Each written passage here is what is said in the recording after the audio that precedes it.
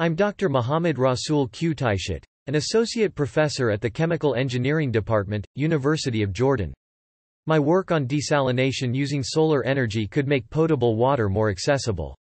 AMA.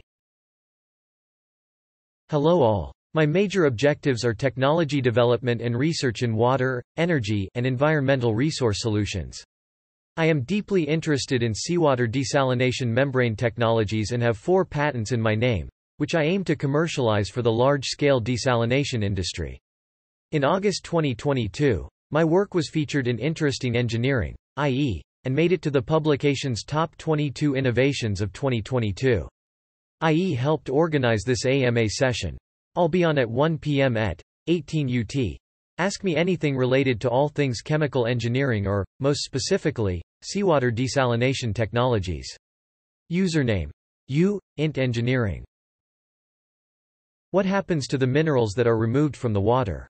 Touring the desalination plant on Grand Cayman, the manager said it was pumped deep into the reef where it stays. Seems dicey to me. Are there other uses for the extracted minerals? Hi. I'm a civil engineer from the Netherlands. We use groundwater for crop irrigation in greenhouses.